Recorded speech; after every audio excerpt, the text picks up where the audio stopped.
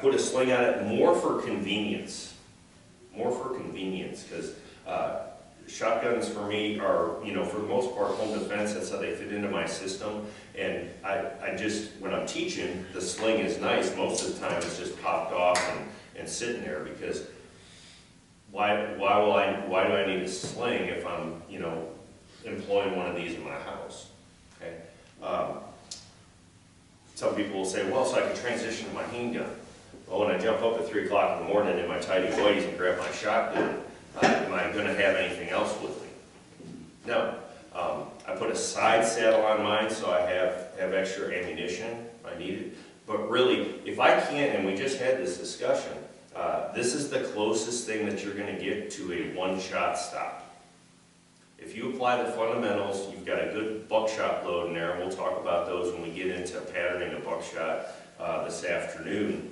But a good buckshot load, and you put it where it needs to go in the high center chest, or a slug in the high center chest, you have ballistically altered their behavioral pattern, probably permanently. Even with body armor? Yep, even with body armor. Especially if you put a slug in there. Oh yeah, you screw with the SA node hard enough, and they can't stay on their feet. Yep, it'll shut their heart down. That's right. It'll shut their heart down. So, you know, if I have this thing fully stocked with 9 rounds of buckshot, okay, I should be able to handle whatever comes to me. If I can't, I can have all the ammo in the world, something's gone sideways, and I'm probably not coming out on top anyway.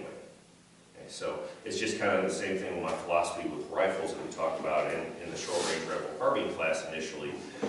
Yeah, we wear battle belts and we have chest rigs and extra mag, you know, holders and all that stuff. But the reality is, the way that I'm going to employ it is I grab the rifle and the 27 or 28 rounds that I have in it and go to work. And if I can't handle it in that amount of rounds, I'm probably not going to be able to handle it. For my situation, an individual threat assessment, I've done the way that I see that I'm going to employ this. Okay? Because this is a home defense shotgun, I do have a weapons mounted light on it. So I have that ability to blind, distract, and disorient.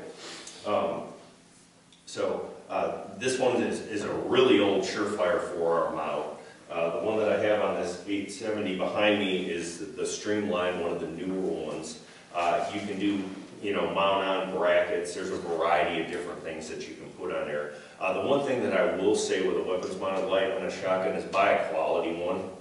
Because especially if you go out and you do any training or practice with it, it's a lot of recoil abuse on the lights. So I know some people that have taken, you know, handheld lights and strapped them on to shotguns or other you know, rifles or what have you, and they just won't take the abuse because they're getting a lot better. And Abner can probably speak on this just because he's more in tune with that stuff. But when the first handheld lights came out, there was a difference between the handheld lights and the weapons mounted lights. They put more recoil absorbers in here, so you weren't breaking the bulbs and everything under recoil.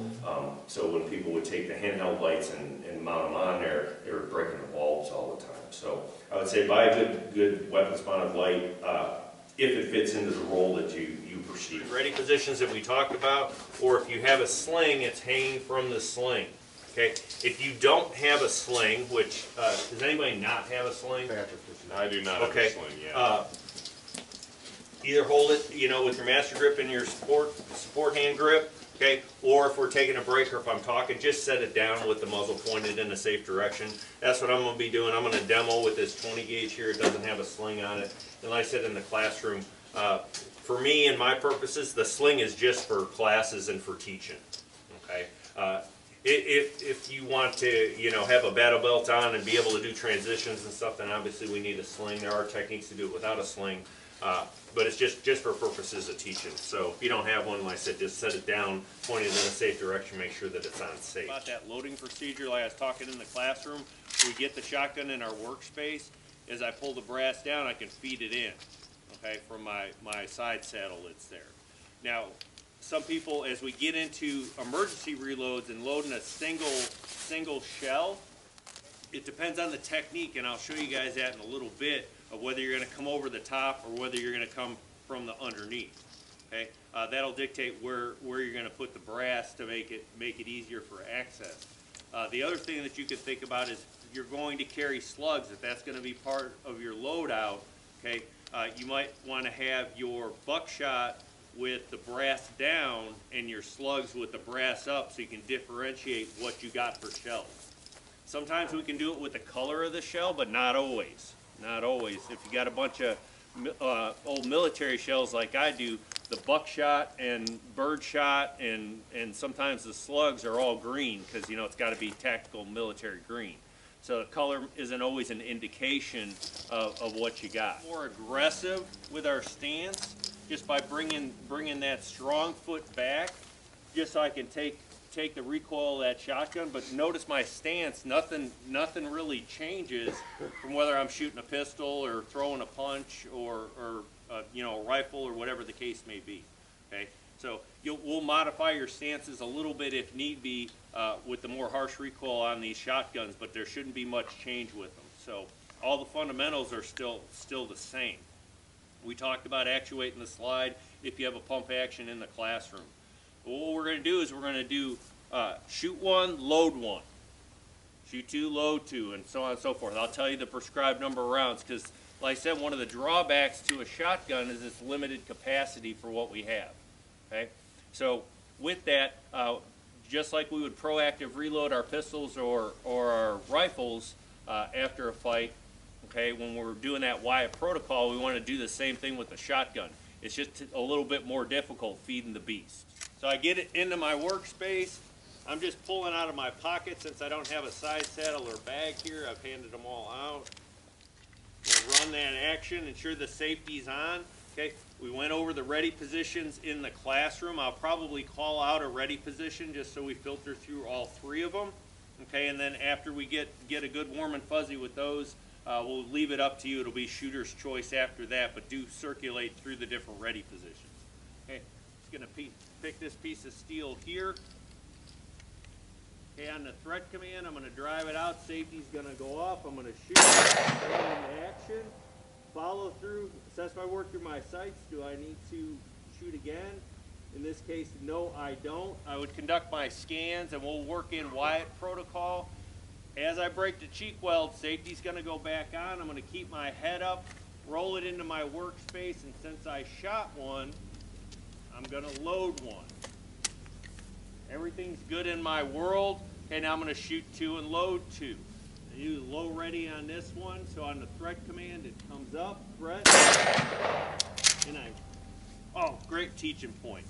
So, like I said, yeah, it was planned. It was planned. We got to be aggressive when we run the actions on these shotguns. When we don't, this is what happens. Okay, it didn't pull the shell out of the chamber, and I induced a malfunction. Okay, we don't get too many malfunctions, especially on pump action shotguns, but they can happen on occasion, just like this. So how do I fix it? Highly tactical. Yep. Yeah. Real complicated, right? Real complicated. So there you go. You got to see a malfunction clearance on a shotgun. Shoot two, load two. Threat. Okay, assess my work through my sights. I can conduct those scans if I want. Now I'm going to get it in my workspace. Safety is back on because I broke cheek weld. While my head is up, I'm going to load two. Everything's good. I check my world. So on and so forth. We can keep going. All right, everybody look left, look right. Make sure everybody's got eyes and ears on. Go ahead and get your shotguns up into your workspace. And load up the tubes and one in the chamber. You can fully load them. You got like 24 you can put in there or something like that. Load up.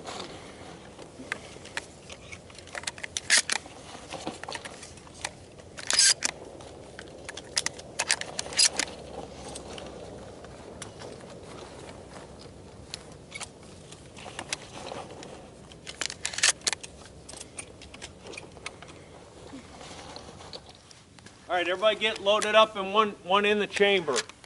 So your ready position of your choosing, either a high ready, a low ready, or confrontation ready, or an over-the-shoulder roll. Shoot one load 1. Assess your work through your sights and scan for other threats. Okay, here we go. Threat.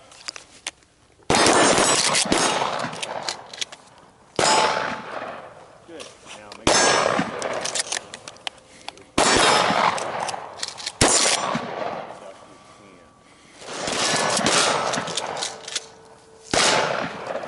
Good.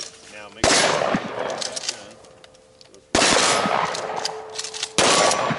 conduct your scan. All right, everybody, get a one loaded back up. Okay, now we're going to shoot 2, load 2. Okay, remember, shoot your 2, assess your work through your sights, conduct your scans, and when there's no more fight, then get it into your workspace and load your 2 rounds. All right, here we go. Threat.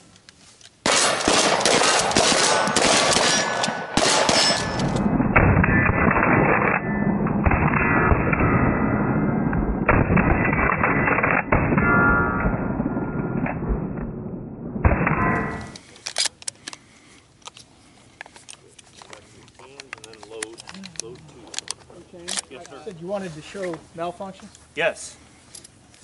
Okay, thank you. Ooh, that's a complicated. You got a humdinger? Yeah, it is a humdinger. We got a inline. Ooh. Yeah.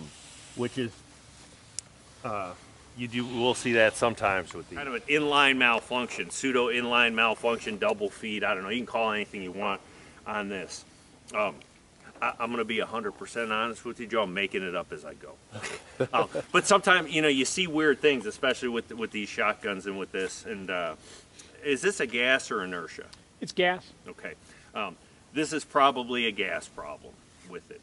For whatever reason, the extractor claw didn't grab the brass case head on it. The way I would think how we're going to fix this is it's not locked to the rear. Okay, obviously point of safe direction. As far as applied tactics go, we want to move offline, try and get to a piece of cover, transition. And again, something simple, and it stripped that round off because it was already on the feed carrier, and you got a shotgun that's ready to go again. So I'm sure you could have figured that out on your own, but thank you for letting us use it as a teaching point. It had to be a teaching point. Yep. And that's one of the light loads too, right? It is. I'm going to switch over to the...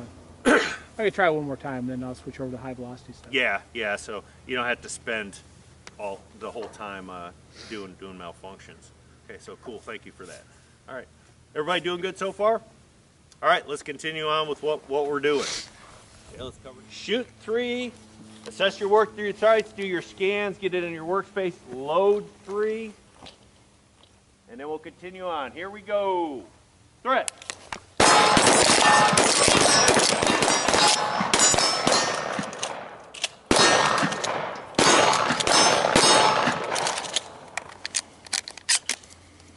Oh. Good, Joe. Good.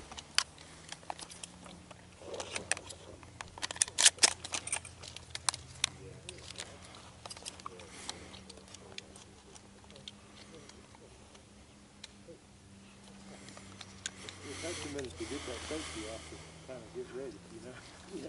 What's that, Cat? So it takes a minute to get the safety off and kind of get ready. So with that shotgun and the way that I run when I've got a hold of it, my trigger finger or the pad is on the safety.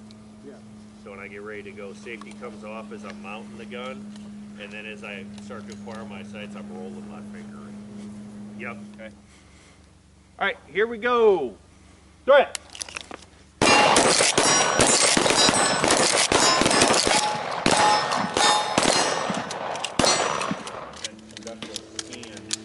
Make sure that there's no other fight. This is a proactive reload just like a pistol. We do it when we choose to and nothing's going on. And make sure if you got a side saddle in between, we're feeding our side saddles if that's what you want to work off of. See, that's the one thing I can't use because then my finger would end up like that. Yep. Yeah, and like for Callie, because she's right, because mine's set up for right-handed. It's hitting her finger in recoil. Yeah, and it gets old really quick. Yeah, that's what I'm trying to set shotguns up for her. I just can't get that one to work right. All right, we're going to go back to load one, assess your work through your sights, conduct your scans, safeties as we come off the target, go back on, and then load one. Okay, so shoot one, load one. Here we go, threat.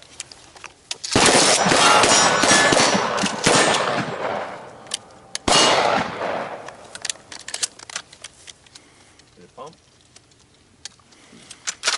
Yeah, you gotta get rid of that empty husk. So, Steve, when we're here, boom, as it's coming up from recoil, use that to ride that back forward. So when it comes back down, your sights settle, and I can assess my work through my sights. Okay, see, did I get that desired effect? Which, if we put a shot like that on them, we probably will with buckshot. Okay, then I can conduct my scan. Safety goes back on. And then I can get in my workspace and load that additional round. Okay. It's just getting used to running that pump. You got to do it, or your rifles do it for you. Okay. Okay. Shoot two, load two. Shoot two, load two. Threat.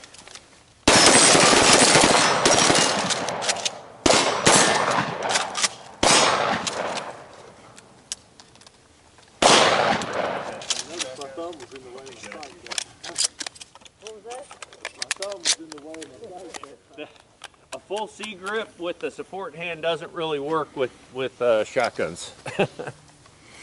For me, safety is odd because I'm having to do this.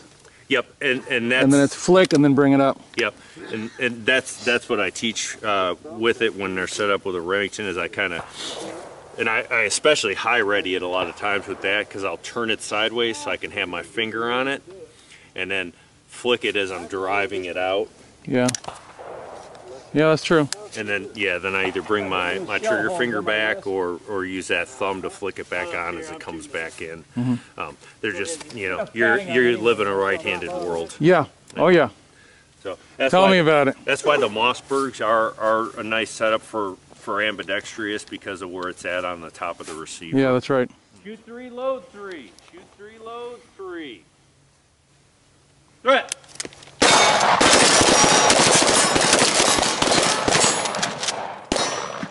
Load them from the pocket. That's my reality.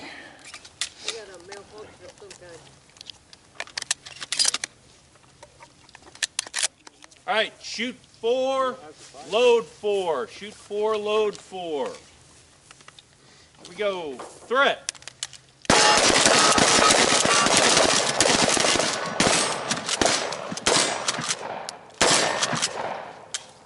Well, I'm cleaning the paint off for you. Yes, thank you very much. Definitely got to get my belt out of the truck. You know, the bandolier? Yeah. Got to get that out. I thought I could work from the pockets, but nope. No. The other one, and I waited to show people, I was talking to Paul about it. It's really a three-gun type of loading methodology for these shotguns. There's a guy now, and I don't know his name or whatever, I was watching a video recently, who has adapted it for the tactical realm, if you will. It's okay if you choose to do it, that's fine, or if you want to get into three-gun to load a shotgun quick, that's fine. The reason that I do my proactive reloads the way that I do them is because it's commonality for if I have my pistol or rifle or whatever, it's pinned under my arm in a position of strength. I've got my head up, I have good spectrum of awareness, okay, I can see what's going on. Even if I do a target glance down, I can see in my periphery, and it's the same with my shotgun or my pistol. That's the way I like to proactive reload. But if you choose to want to try this other method, your side saddle is going to be and how we have it set up is going to be a big indicator whether you can do this or not. Okay, but I've got to roll the shotgun up onto my shoulder.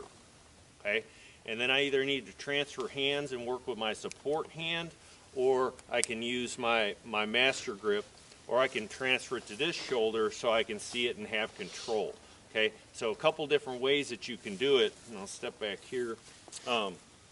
We have to have some dexterity on this, and when we have adrenaline in our system and our fingers turn to flippers, that's one of the things that we lose. So that's kind of one of the drawbacks to this, And the gentleman that was introducing it that I saw the other day, yeah, it looked great in a controlled environment. I have questions of whether it could be done under stress. I don't know. You know, maybe you can. But my slide's got to be forward. I'm going to grip the first shell and bring it up by my index finger and my thumb and my pinchers. And I'm going to grab the next shell and I'm going to stack them. I'm going to drop the first shell in and feed both shells in at the same time. So again, I grab it with my pinchers, I grab the other one, I stack them, and I load them in 2 at a time. Okay? So I can get several rounds in quickly, but even if I'm on my other shoulder here, where is the gun in relation to where the potential threat could be? Okay? So it takes me a little bit longer to, and I'm going to use this little hallway here, everybody. I don't have one in the chamber, but to punch the gun out, roll it back, and get it back into action.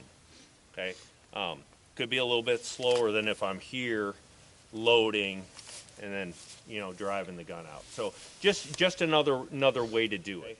So emergency reload.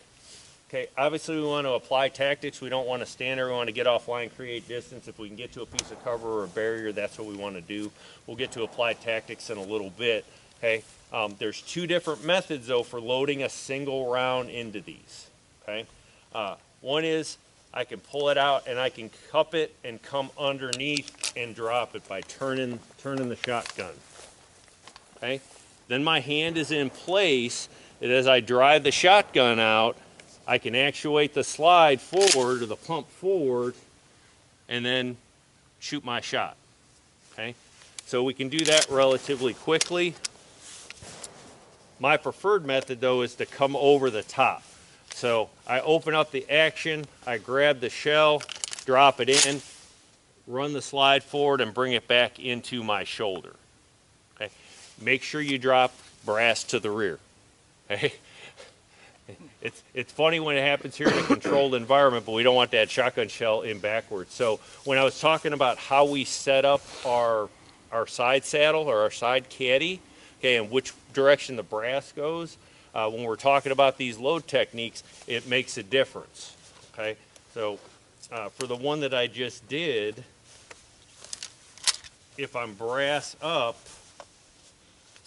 okay, it works out better because as I pull it out of the carrier, the brass automatically comes to the rear as I cup it, drop it in. And then for you, Joe, depending on which method you use, got to watch that bolt handle, but I can either slap it there or if I come underneath, which is a little bit better for a semi-auto with the bolt release there, that sets my hand up for the bolt release and then I can just slide it forward. You can try it both ways. I'm worried coming underneath, I'm inadvertently going to hit that bolt release. Yep.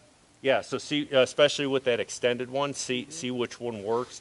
Just make sure, you might have to roll your hand underneath to actuate that and then bring it forward. So kind of play with it and see what works, okay? But the 2 different methods that we can do to emergency reload a shotgun.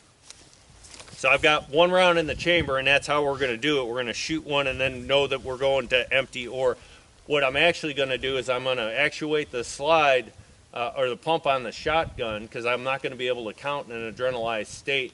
And when I get that click, that's going to be my indication that, hey, I've got to put some bang bangs in this thing. Okay? So I'm here, threat, it comes up. I had to shoot again. I get a click. I'm going to open the bolt. I'm going to turn it. I'm going to come over the top on this one, drop it, run it forward.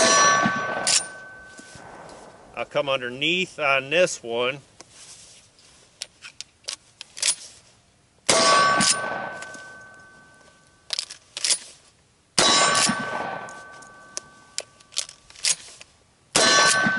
And so on and so forth. And I was just switching between the 2 techniques each time I did it. So one of them is going to be a little bit more intuitive for you, and that's why we do this. You guys get to try the different techniques because dexterity does play in this a little bit. And how our shell setups are. Okay, does everybody understand the technique? Everybody understand the technique? Okay, so what we're going to do on the threat command is I want you to do 6, shoot 1, okay? actuate the action, make sure you get a click, open it, drop one in, emergency reload, shoot one, but I want you to do that 6 times, okay? Now, obviously, although I will state this, is after we shoot the first one and we get that first click, we know that I'm only dropping 1 round in there, so you don't have to get another click. Okay? Well, we're going to do that 6 times. Does everybody understand? Just like I did it up there. Okay, good. All right, here we go. Emergency reload, single shots. Threat.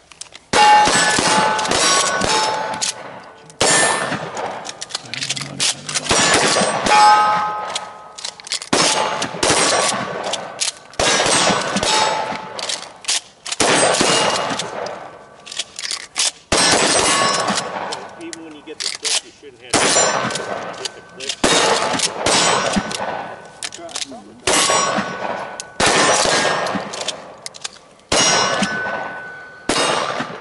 Good, good, good. Everybody get through all 6?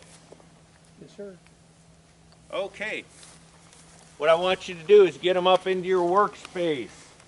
And I want you to, I don't know, load anywhere from 2 to 6 rounds into them. 2 to 6 rounds into them. Okay, so what we're going to do is we're going to work proactive and emergency reloads.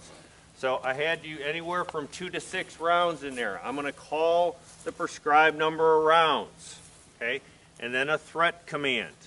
Okay, you're going to shoot the prescribed number of rounds. If you don't get a click, okay, once that's done and your threat scans are done, proactive reload, top off with the amount that you shot. So if I say 2 rounds at a high center chest threat, shoot your 2 rounds, conduct your scans, get it in your workspace, conduct your proactive reload at 2 rounds. Okay? If I say 6 rounds to the high center chest, okay, or 7, okay, since 6 was the max number, 7 to the high center chest. Okay, when you get a click, what do? Reload. Emergency reload, right?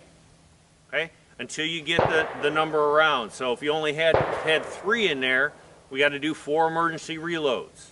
Okay. At the end, make sure we conduct our scans, make sure we completely top our guns off, or at least with a couple, so we do that. We're going to do this a couple times, okay? Everybody understand what we're doing? Anybody got any questions or concerns?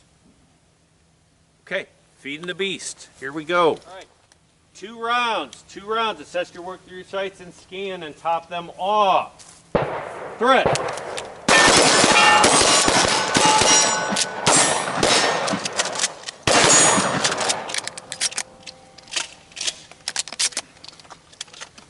Don't forget your scans in that. Thank you. Yep, it's a full fight, and then we do that when we get a chance.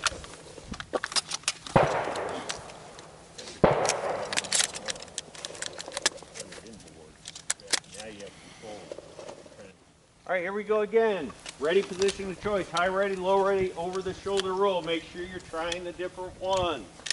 4 rounds, 4 rounds. Assess and scan, and then top them off. Threat.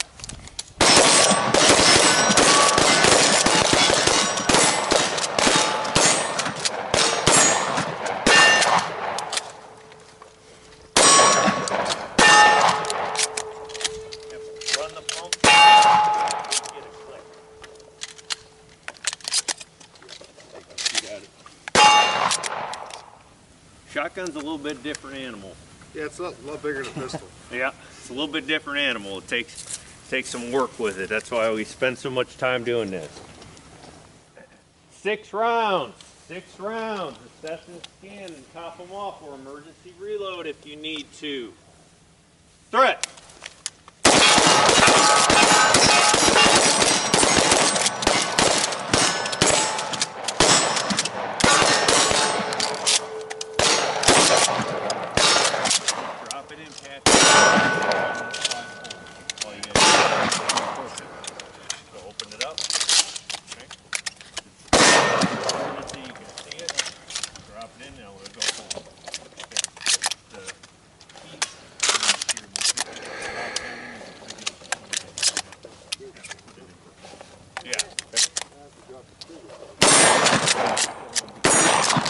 So I'm going to go to the left, threat, drive it out. Okay, assess my work through my sights, Gonna scan.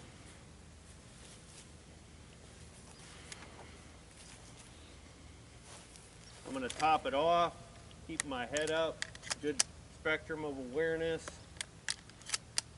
Okay, and reassess, and I'm done. Then we'll go back the other way. 2 shots to the high center chest, 2 shots to the high center chest, stepping to the left, assess and scan, and then top them off. Threat.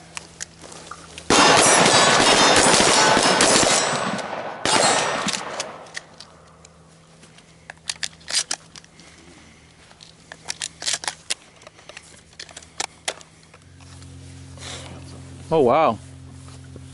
So Patrick was nice enough to set this up for us. Okay, so he's got a shell in the chamber,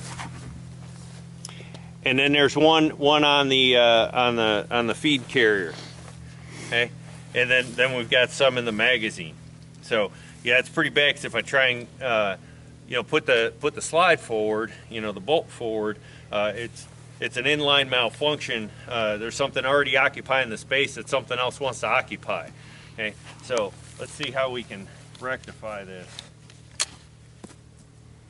Genius. Look at that, simple fix. Brilliant. So all I did is the pump wasn't all the way to its length of travel in the rear. Okay, I just pulled it back just a little bit. That one. So he just hadn't traveled. Yep. Okay. And then because that one came up on the feed ramp or the feed lips, feed carrier, whatever you want to call it. I'm not big into terminology, as y'all can tell. There wasn't one on there. So I could just close it up. Now you've got a loaded round in the chamber. You got the ones in the magazine. All right, stepping to the right. 1 round, assess and scan, and then top it off. Threat.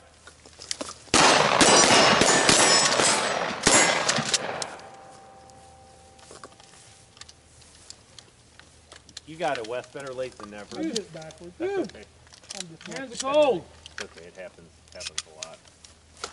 See, I didn't even step. All right, going to the left. 3 rounds. 3 rounds, assess and scan, and then top them off. Threat.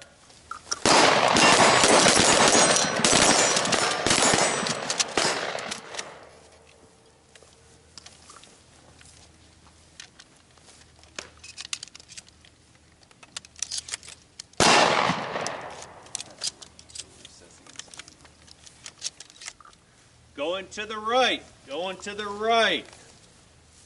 4 rounds, assess and scan, and then top them off. Threat.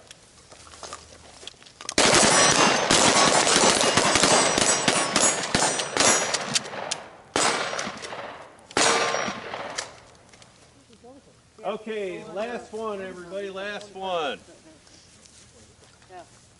Going to the left. 4 rounds, assess and scan, and then top them off. Threat.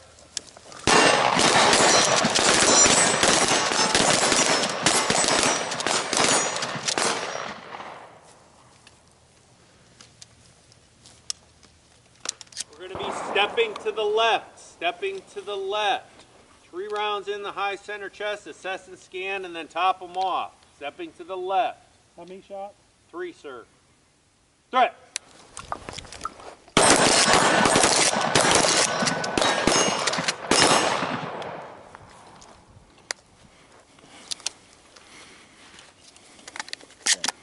Good job. All right, stepping to the right. 4 rounds, assess and scan, top them off. Threat.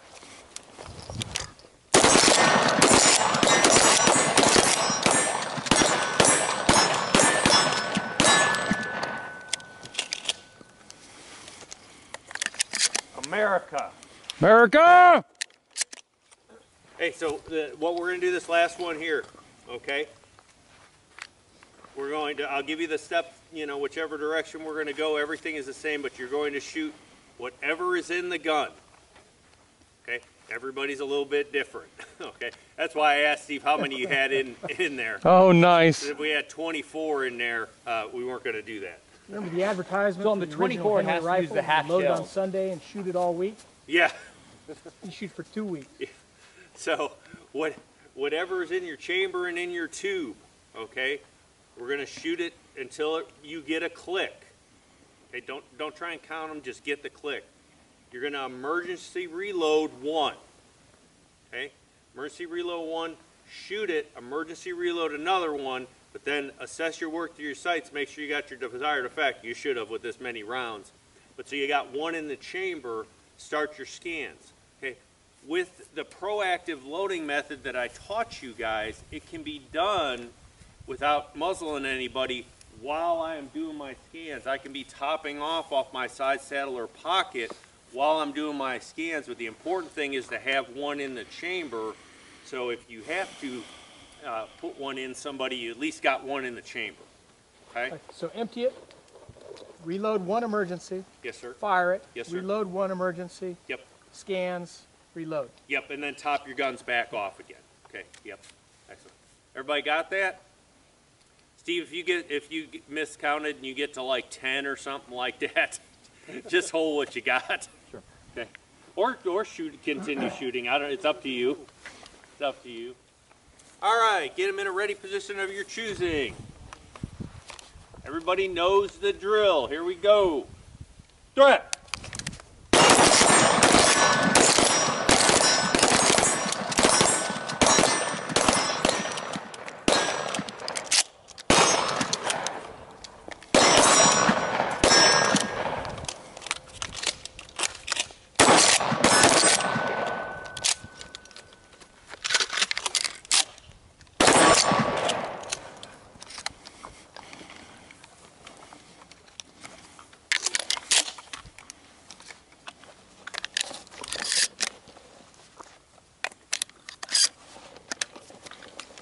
Fully reloaded. Yeah, fully reloaded, sir. Yep. This works. Yeah, for especially for these classes and stuff, that does. Yeah, this works very well. Goes. Okay, that single lateral step, it's enough to disrupt somebody's decision-making process, buy us a little space, get us off those train tracks as that freight train's coming. Okay, the environment might inhibit us or limit the amount of distance we can get on that first step. But if we have the ability to take more than 1 step, we want to do that, okay? If something or someone isn't inhibiting me from movement, because the more steps that we can take, we can create distance, which buys us time, which allows us to do the action that we're trying to do, which in this case is get the gun up and shoot, okay? So we're going to add multiple steps going laterally, and most of y'all have done this before. When we take a single step, we step and drag, okay? Anything over a step, I want you to turn your hips in the direction of travel, okay?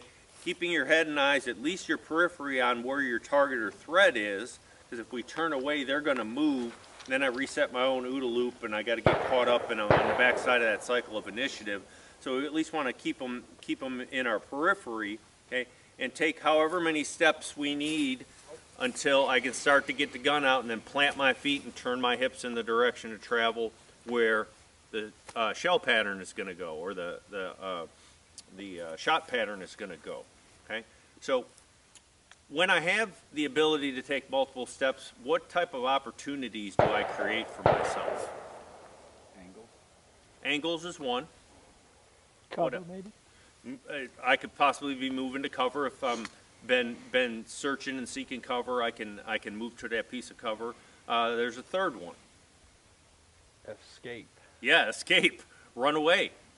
Run away. If something isn't keeping us there, i.e. someone, we might have created an opportunity for an open door that I can exit stage left or stage right.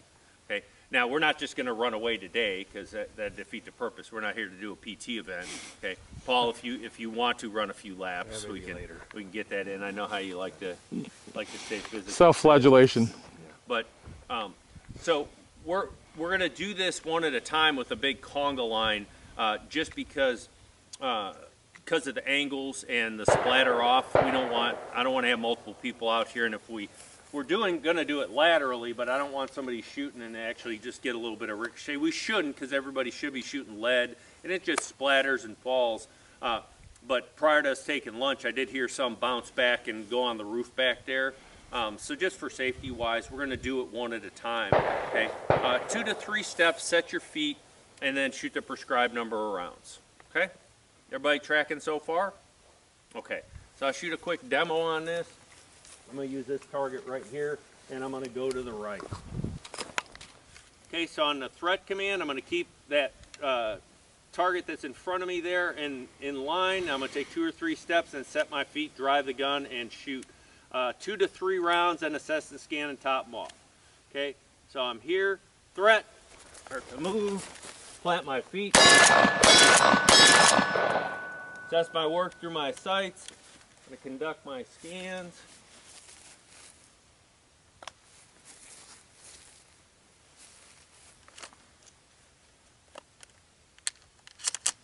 And top it off.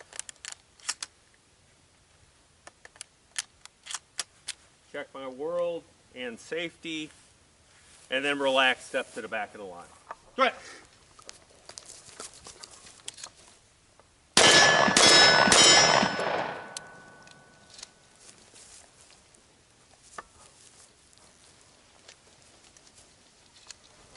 Two to 3 rounds. Threat!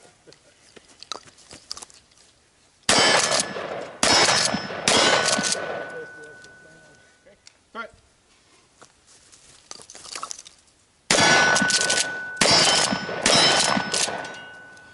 Good, scan it out. And then you can top it off there. You can step off to the side and top it off. Threat!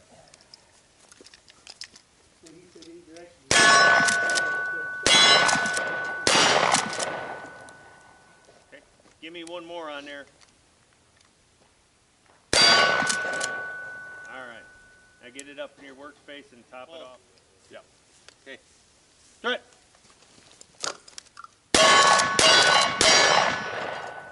Ready? Okay.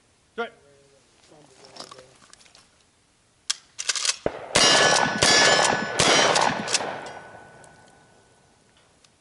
Okay. Threat!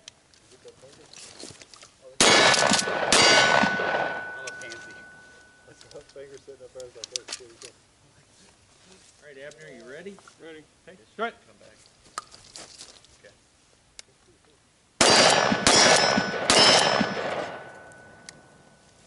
Threat!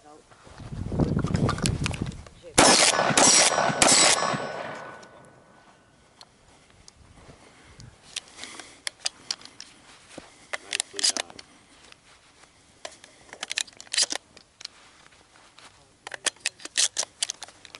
So we're going to do turns now, okay? And there isn't anything fancy on turns, okay? We're going to do left turns, right turns, and we are going to do 180s. You guys have probably heard me talk about before. For the most part with 180s, in my opinion, since people aren't stalking us and setting up ambushes and that, I mean, could there be a chance that something could happen behind us? Yeah, especially with, you know, active shooter, active killer things that are going on. But if we have a good spectrum of awareness and we're looking around, chances of it kicking off behind us, you know, in my opinion, are fairly slim, okay? But we have to train for the different things within those 3 concentric circles that I talk about, and that ambush or action behind us kind of falls out on that plausibility, the outlaying one, which is kind of those anomalies.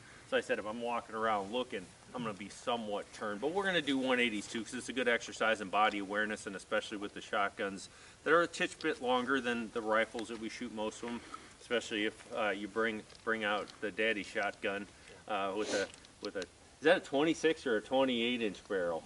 They didn't have anything longer. I was hoping for like a 40-inch like barrel. a 40. 32. 32, yeah. At Some least of get the it up on 33s. You know? the old duck guns. But you know, so we got to be muzzle aware. Okay, so I'm not going to shoot this one, guys. I'm just gonna talk about it.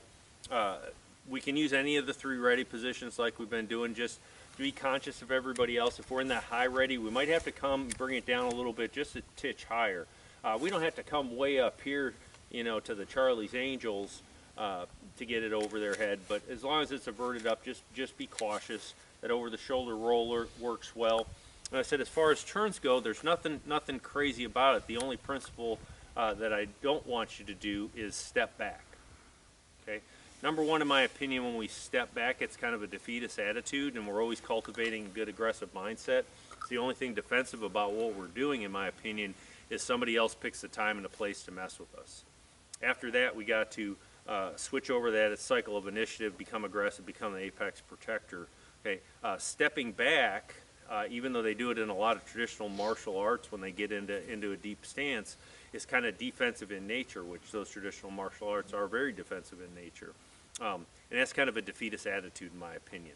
So I don't like you stepping back. And then the real bad part about that is when we step back, we're stepping into the unknown, and none of us really walk backwards. We try and do it out here. Watched a couple of y'all kind of jumble, you know, because of the undulating terrain and the debris that's out here. But in that adrenalized state, if I step back and I hit a piece of trash or a curb or something, and I end up on my backside, that's a real bad place to be when I've got one or multiple people on top of me. So we want to try and stay upright and as much as we possibly can. But other than that, it's not crazy. I turn, I identify my threat, I lock my eyes on where, once I've identified that threat, move my gaze to where I want my sights and shell to go, okay, or pattern to go, and then I'm just going to step into it.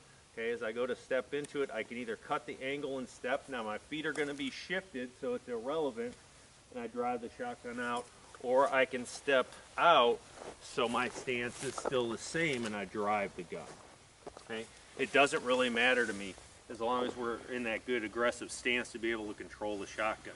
So again, I can step through once I've identified the threat and shifted my gauge, drive it up, safety off, check my sights and that the situation hasn't changed, and then shoot until I get a desired effect. And then the scans and topping off is all the same.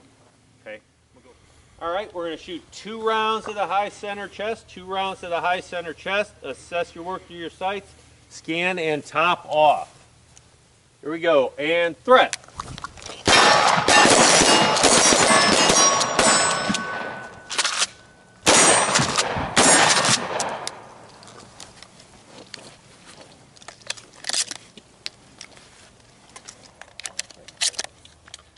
Joe's giving all kinds of teaching moments. Yeah. Wow, look at that. Why am I here? Yeah. So if you guys want to come on over, Shotguns are weird. I don't even know what to call that. Let me see that. That's an aw shucks. It's sinful, whatever it is. So I know what happened. I don't know what you would call it. So if somebody wants to name this, that's cool.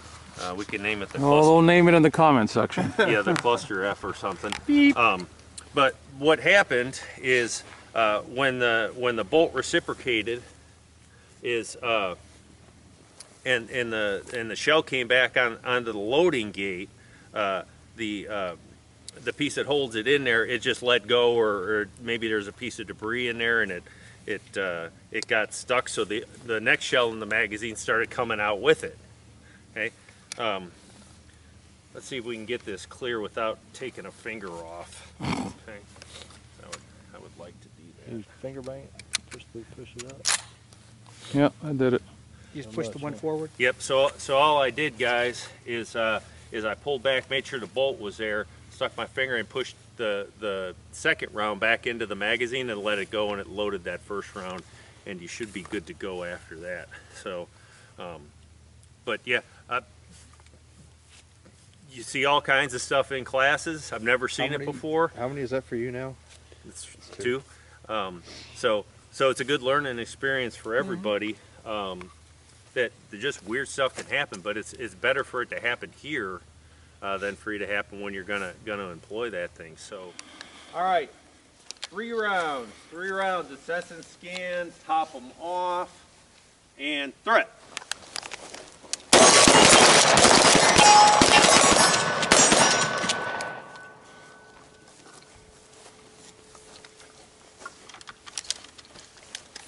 And I did not look.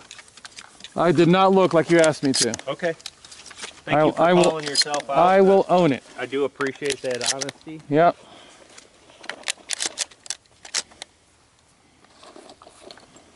it's real easy to do here, Abner, because we know where the target is, and we know it's not going to move in that. But you know, out in the world, identifying where that threat is, shifting your gaze to where we want to, you know, put our shot and our sights to be off of where that threat is. And one of the things that I've started doing in the class is I've got some targets with pistols and that, and teaching people to, hey, identify that threat, but then shift your gaze to where you want the bullets to go, because that's one of the reasons why people get shot in the hand so much, is that, hey, you know, we identify the threat, what they have, because that thing is threatening us, a gun, knife, or whatever, and our world turns into this little toilet paper tube because of adrenaline, cortisol, and that, but they never shift their gaze to where they actually want to put the bullets. Right. And so they bring the gun into their line of vision and start pressing the trigger while it's still looking at the gun. That's why so many people, good and bad, get shot in the hands. So that identifying and then shifting your gaze and driving it, you know, is important. Okay. So, Thank you. cool. 2 rounds. 2 rounds, assess and scan and top it off. Threat.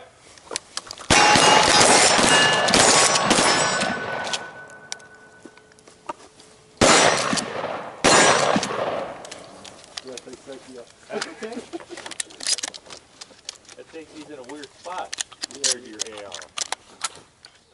You know, Wes asked, when do you put your safety on? Is it, do you do it after your scans or do you do it before? Okay, I advocate putting it on prior to your scans. So we have a threat that's in front of us. We shoot until it's a threat no more. Once I determine that it's not a threat, I got a desired effect, and I break the cheek weld, safety goes back on, just like with an AR. Now, there's a couple exceptions, like I have a different protocol for an AK, but these safeties are pretty intuitive, because there's not an active threat right then. I'm conducting my scans to see, is there somebody else that I got to give a little bit of loving to, you know? And so I want to have it on safe, and it should be intuitive that once I identify that threat, shift my gaze again, that the safety goes off and I drive it into my line of vision. Okay. That answer it there, Wes? Okay. So yeah, make sure those safeties are on as soon as we start those threat scans, just to be safe. And you know, if we get startled for whatever reason, a lot of times our trigger finger goes into that trigger guard, and we don't want to inadvertently have that gun go off when we don't want it to. 4 rounds, 4 rounds. Assess your work through your sights, scan with safeties on, and then top them off. Here we go. Threat.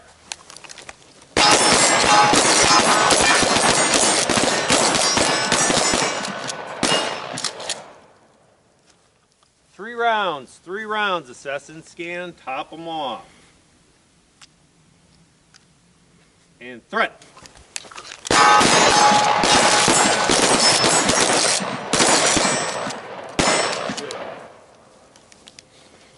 Ooh, that was creepy. Didn't have one in the chamber. I'm a quick learner. You only have to tell me 3 times. So again, big thing, guys, is we know where the targets are here, okay, and they're not moving or anything, so we can do our movement all in one motion. But out in the world, we have to acquire that threat first, understand that they're a threat, that they met the preamble, shift our gaze to where we want our sights to go and where we want that shot pattern off of what that threat is. So like I was telling Abner, one of the big reasons that I deduce why people get shot in the hands so much out in real altercations and also in force on force is, yeah, we identify that they're a threat, okay? We look and see what it is. I'm looking at Joe, I see that shotgun. Oh, I got to get my shotgun up, but guess what? I don't avert my gaze because that's the thing that can hurt me. And our world turns into this toilet paper tube, okay? We know it's going to happen, okay, and it's okay. That's why we institute those threat scans after, to break ourselves out of it and open us back up to this full 360 world. But if my gaze is there, where do I drive the shotgun or the firearm that I have? Into my line of vision, right? My line of vision is on that gun, and the gun comes up, guess where the shot pattern goes? Into the shotgun, or the hand if it's a handgun up here. So we have to work that once I've identified that it's a threat, I shift my gaze up to his high center chest, in this particular case, to where I'm going to drive my sights and where I want that shot pattern to go. Okay, so identifying it's a threat and doing that prior to the turn is important because they're moving around and not standing still. So I've got to turn And notice I stepped out. Okay, this is the one particular which will help you guys out. Otherwise, I don't like to overcomplicate things. But this helps open my hips up for me to turn this way just by moving my foot a little bit, so I don't get that pelvic bind. But I got to identify that it's a threat, shift my gaze, and then again we can either cut the angle and step through. Now my feet are going to be flip-flop from my normal right-handed stance. It doesn't matter. I'm going to be in the stance. Or I can step out. It doesn't really matter. Remember, identify your threat, shift your gaze, step into it, drive the gun, and it's stationary shooting. 2 rounds at a high center chest. 2 rounds at a high center chest, assess the scan, and top it off. Threat.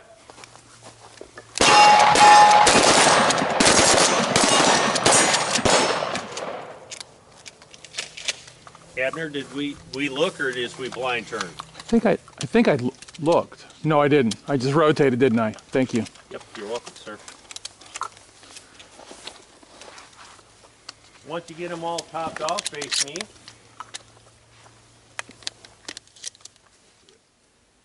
Threat.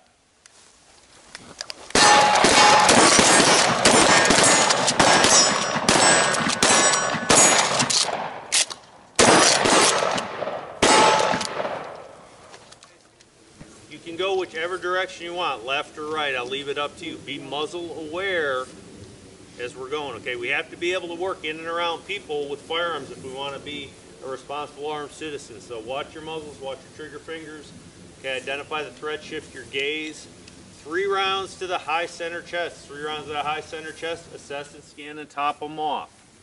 Threat.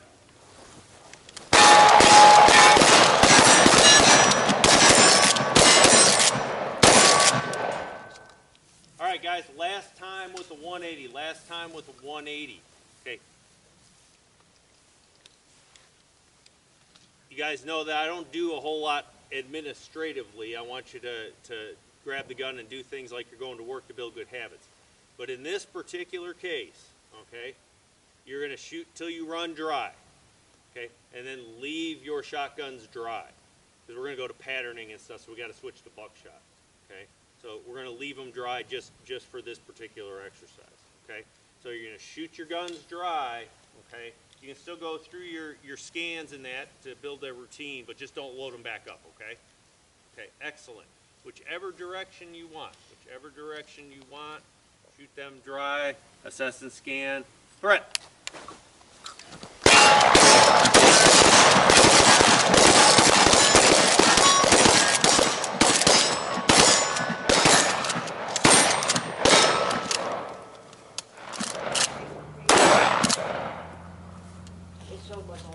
A lot milder than I was expecting. Mm-hmm. It really is. You're not ported. It's not ported at all. Not at all.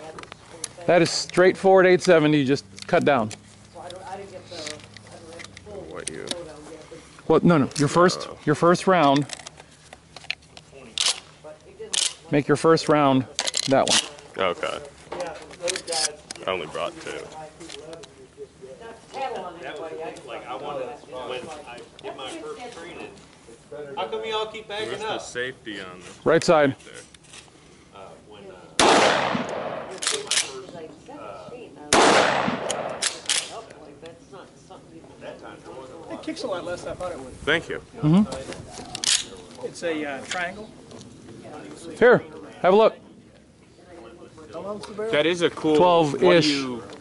Is that a red dot or a fiber optic? That's fiber optics. No batteries at all. It actually runs on fiber optics. And then there's a vial of tritium, gaseous tritium inside, so it glows at night. That's pretty neat. Yeah. All you do is just center it and just nail them. And then I modified this piece and sewed up a piece of paracord loop so that I introduced the sling inside the loop and then hook. And it gives me this effect. So when you're doing left side and then right side, whoop, on the right side, all you do is just pass it over and you don't have to worry about it choking you. And at the store, you just swing it around to the back. So the lower we go in the number, the bigger we are in the shot size. Okay, the double-aught buck has 9 pellets that are 36 caliber each that are in there. Okay, so that's a lot of firepower going down range. That's the larger of the buckshots. You've got triple odd buck. You don't see it very often. Okay, it's even bigger. And then we go into the bucks, the number 1, number 2, number 3, and number 4. Okay, and they get smaller as they go, and more pellets that are in there. One of the problems with buckshot or with any of these shot sizes is all these are lead. Okay, Paul, you'd mentioned something about steel. The steel came around for the hunting community because it's not toxic. Okay, so in the 90s, actually it was in the late 80s, the environmental group started complaining for the duck and goose hunters, and they were like, hey, lead is toxic. Okay, we don't want to make the waterfowl that you're shooting dead toxic, okay, in the water and things. So they mandated that waterfowl hunters shoot non-toxic, which equated to steel. Since then, they've used different metals, bismuth and several other things, because it has the density of lead, because lead is extremely dense. Steel is very hard and goes very fast, and it goes right through, and it doesn't have a good kinetic energy transfer to kill the waterfowl that they're trying to kill. But as far as protective type stuff goes, it's all lead. And the environmental companies hadn't dictated that we change anything yet. But lead also, while it's in there, can deform. Okay, and that can affect how it's going to fly through the air. Your shell is set up with, you got your outer husk of the shell, you got your primer, you got your powder, and then there's, not to insult anybody's telling you something they call a wad, which is basically a cup that your shot fits inside. Okay, and that's in there when you shoot, and y'all might have seen it. The wad will come out and it's cut and it opens up like a flower and it just goes flying off. Okay, well, it only controls it to the end of the choke and then out the barrel, and then those cylindrical, the circles of the lead, if they're deformed at all, they have erratic patterns and they go kind of all over the place. Okay, my recommendation is don't go any smaller than number 4 buck. Okay, you definitely don't want to use birdshot even in the house. Now, if Abner and I are at this distance, that birdshot's going to be, you know, nice and tight with the 9 million pellets that's in it. And yeah, would it do damage? Absolutely. Would I get kinetic energy transfer? Absolutely. But that birdshot spreads out so much that it dissipates energy so fast that it's not good for our protective purposes. Okay? So what we're going to do, y'all, is we're going to load up with our buckshot, okay, on a command to go. 1 shot to the high center chest, okay, and we're going to see what that pattern is for your particular shotgun and your buckshot load. Okay, at 5 yards. We'll look at them, and then we're going to move back to 10 yards, and then so on and so forth till we hit about 25. Or if you're completely starting to get off of the cardboard, then we'll cut it off there. We know what the limitations are. Powder, meaning a heavier powder charge. Okay, just be conscious that it's going to have more recoil. It's going to have more recoil. Oh, this is triple odd buck. Is that triple? Well, there is some of it. Consider offset or anything right here? Cool, we'll see it. I don't know how many are in a triple odd buck, but We'll find out. yeah. No, you're designed to shoot pretty close up. All right, everybody, in a ready position of your choosing. 1 shot to the high center chest. Threat. 4, 6. Looks like 7. Looks like 7, okay, with triple odd buck. All right, go ahead and make sure if they're unloaded, open them up. Okay, make sure they're on safe. I don't have to look, that's okay. Thank you though, Abner. Control your muzzles and look at, let's walk down and see what we got here. Yeah, that's 2, 4. Oh no, I'm sorry. 2, 4, 6, 8 pellets. That's what you get. 1. Shoot a slug? Is that a slug? I don't know if a slug got in there or not, but I mean, that's buckshot. They're all the same. Look at how tight that is. Holy crap. Well, it's the same Is as there any pellets behind it? flight control wad. Well, it is a flight control wad, so you got a real tight one too, Joe? Joe's is ridiculous. Yep. Yeah, so you're shooting a flight control wad. So it wasn't a slug. That's impressive. Hey, everybody look at it. So 5 yards here, okay? That's 9 pellets. Wow, that's a bad day. It's still encased in the wad, in that flight control wad. That's why it's so tight. And that's what I maybe thought, but who knows, a slug could have got in there. So now that's the difference. Now let's look at some other people's. I gave you a flight control wad also, but it started to open up some. Do you got flight control? That was me. Or that's you, that's flight control. What are you shooting there? That is... No, it's not that. Yeah, so it opened up a little bit. Okay, that's good stuff. 2 Hornady critical defense. Where was your bead? I rushed it. No, Okay, so a couple things, guys. Yeah. You rushed it, and that's no problem. And I was going to bring up earlier, but so when I talked about it in the classroom, okay, we do have to get sight alignment because we can miss with a shotgun. We definitely can miss with a shotgun or get a perfect. Now, is homie having a bad day? Yeah. Yeah, absolutely. But it does bring up especially out of that barrel. Yep.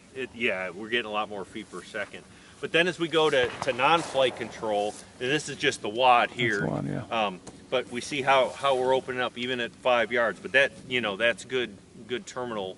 That's 8 and 9 millimeters in one hit. Yep. Let's see. This one's horrible. I don't know who shot that. Okay. Is this US? Yeah. Yep. So again, still really good. We can see how we're opening up just because of the technology of the wad there, nice and tight. Okay, here we go. Threat.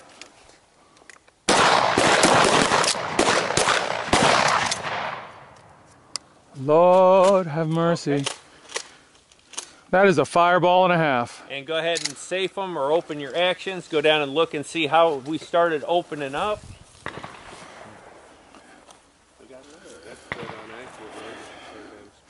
Still inside. So guys, as we look at some of this, the federal flight control stuff, even at 10 yards, okay, it's still held in that wad, and it's just one big hole. Okay, yeah, is that destructive? Absolutely. Do we want a little bit of spread of pattern? I don't know. That's something that you have to come up with. I mean, the whole point of having multiple pellets in there is to get that kinetic energy transfer in multiple spots. So the flight control wads does hold extremely tight. It allows us to have farther distances with buckshot reliably to where we want the rounds to go. But part of the thing with a shotgun is that pattern and that kinetic energy transfer in multiple places. So I'm not saying that it's good, bad, or otherwise. You just have to make the decision and think about it when we're thinking about what ammo we're going to stoke in those guns. Maybe if our tactical problem is only 12 meters, flight control might not be a great idea. Right. Yeah, you might want a little bit more of a spread. So just regular buffered buckshot. When he's talking about buffers, they put a little buffer in between to help keep the pellets from getting damaged in that. Some of your more high-end buckshot will have buffer in it. Okay, let's do the same thing at 15. See what happens. 15 yards. 15 yards. Let's see what happens. Remember to aim those suckers. All right, one round to the chest. Threat.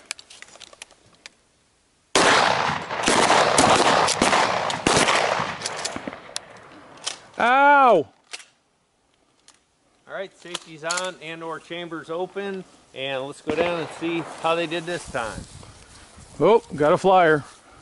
Oh boy. Yeah, so you're starting to get a little bit of spread there. You know, and the funny thing is, this is still not horrible. That's the shot. yeah. Yep, starting to open up just a titch. Yeah. Just you can tell by the way. And this dude is skinny, but we're about at probably the limitations at. We'll see where it's at when we go back to 20. I think this one I was over here a little bit more on my aiming. Oh, okay, so that might have been it. I might be able to tighten that up a little bit. Okay. That's okay. That's okay. When you get hit with those, they're not quite 9 in that one because it's a 20 gauge. But still, that's devastating. Yeah. But that's good and tight there.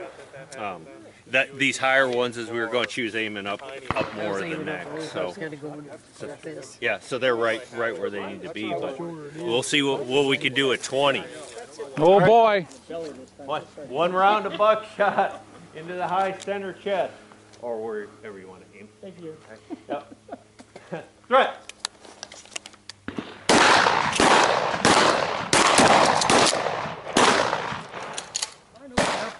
that's the wad, and then that's my pattern. But I think I moved. The shot's open way up. Man, that is really tight. Flight control cylinder bore barrel. That is really. That's impressive. That is really tight. Yeah, this Pretty is good. cylinder bore. It's not even IC. It's Pretty good. cylinder bore. Start seeing those deformities. I'm not a 12 gauge dude. Ask What him. is IC? Improved cylinder. So improved cylinder is a little tighter than cylinder. Yeah, boy. This gun is amazing. This is, I mean, Yep. out of a cylinder bore barrel. This isn't even IC. It's cylinder bore. And it's hard to say. A lot of these are, you know, IC or cylinder, but yeah, it's that flight control wad. When you say slug works well with improved cylinder,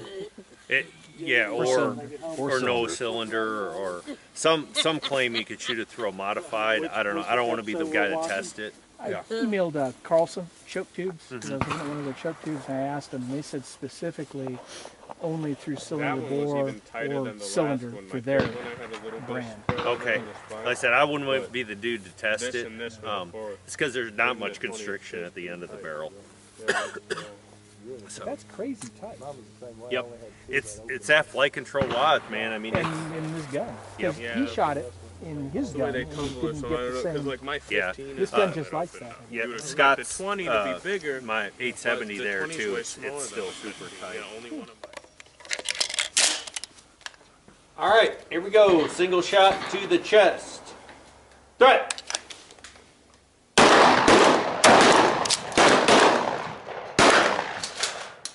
Ow! Out of a 12-inch barrel, that is not as bad as I thought it was going to be. It's a bad day for him. So how many of those? How many of those are the new outliers from 25? One flyer. 1, 2, 3, 4, 5, 6, 7, 8. All of this is 25. Definitely missed it. I know it is because all of this is from before. This is all 25, Shane. Sure. I'm still favoring. 1, 2, 3, 4, 5, 6, 7, 8. Okay. So yep. So as everybody can see, and I'll continue down the line, and Steve, like I said, we'll shoot you here in a minute. We learned the limitations of the load that we have in the gun and our guns for buckshot. But isn't that a handy piece of information to have? We're going to employ this for our protection. Yeah, absolutely, absolutely. Everybody. Let's be real. With that, y'all, think about it. If we're going to employ this, the context we're going to employ it. For most of us, probably home defense. Think about what's the longest distance that you would shoot in your house. Okay, and take that and this little exercise that we did. Are we outside the limitations? Do we have to look at a different load, or are we within it? And that'll give you a good idea how to employ it. Like we have a variety of sighting systems that are here. For those of you that have adjustment, if they're far off, we can make some quick adjustments. Okay, this is kind of an introduction and to get y'all to understand, hey, on your own time, if it has vast adjustments, it needs how to do it. Okay, but to give you an idea, so what you'll see is with these different sighting systems, whether it's a red dot or a fiber optic, or it's the excess sights that are on there, the small dot. Rifle sights, a bead, or ghost rings, how our accuracy is affected is partially affected by our fundamentals, but also the sighting systems on these things. So we're going to do it at 25. Does anybody need a refresher in the seated position? I know everybody has gotten, Patrick, I'll come down and make sure I help you with it. But everybody here has done seated position in the rifle classes, so we should be good to go on that, okay? So we're going to shoot it from the seated. The one thing that I will say when you get into the seated position with this and shoot, when the recoil comes back, roll with it. Okay, literally and figuratively.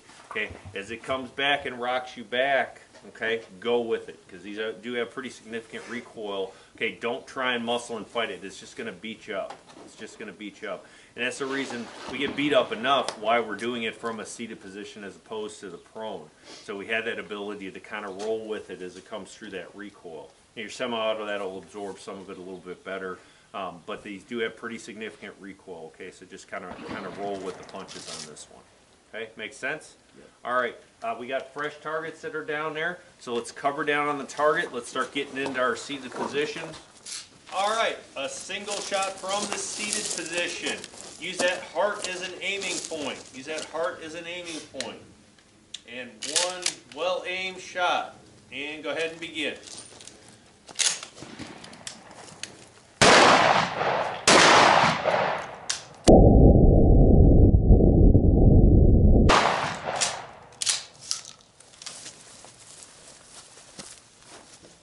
It's gorgeous. 25 yards. Very, very nice. Flight really control. good. Flight control 25 yards. Yep.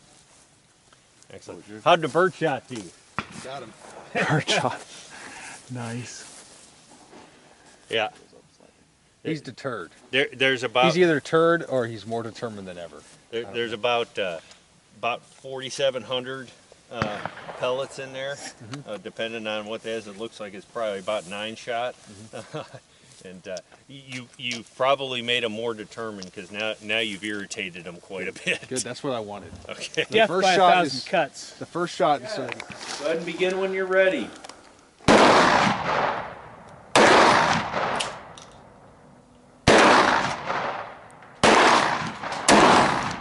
Ow. All right, gents, the line is hot. Go ahead and fire when you are ready. One single round to the chest.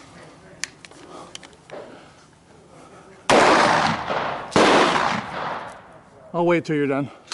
took that one. So yeah, you're right. What was that? It's the elevator, isn't it?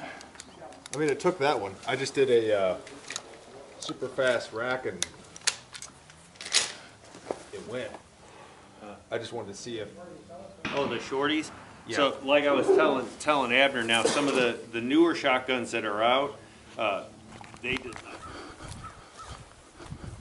Oh, well, there you go. Now I went a little too far. That's But Abner, it depends on what you want on that. If you want a 50, that's about where it needs to be if we were to jump to 50. okay. So that's like I told Paul. He's, you know, I mean, if you took the now we're getting a little bit. Well, Yep. But that technically one's that for 50. I think I actually was aiming. I don't know, man. Oh, my brain's not dialed in today.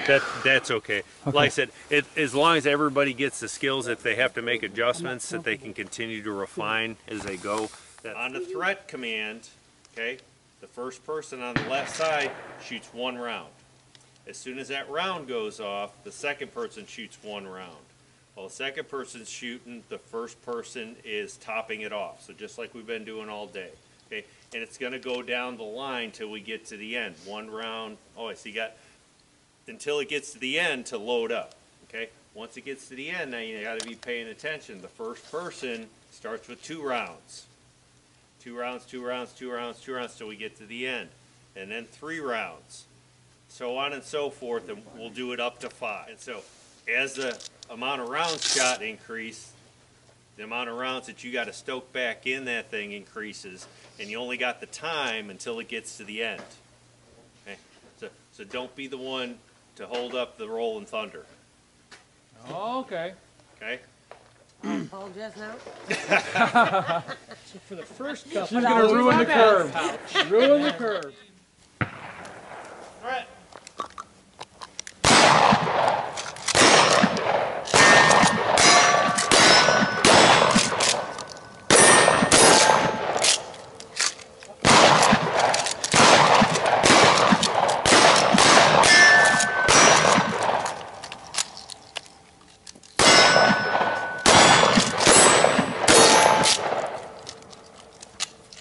Oh wait, that's supposed to be 2.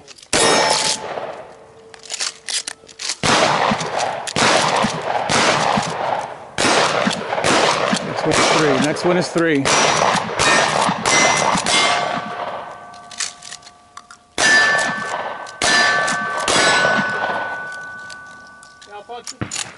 Let's go.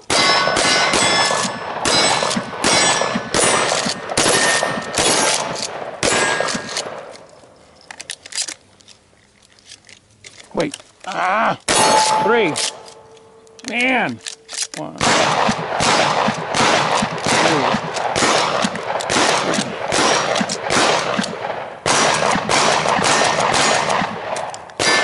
Next one is 4. Next one is 4.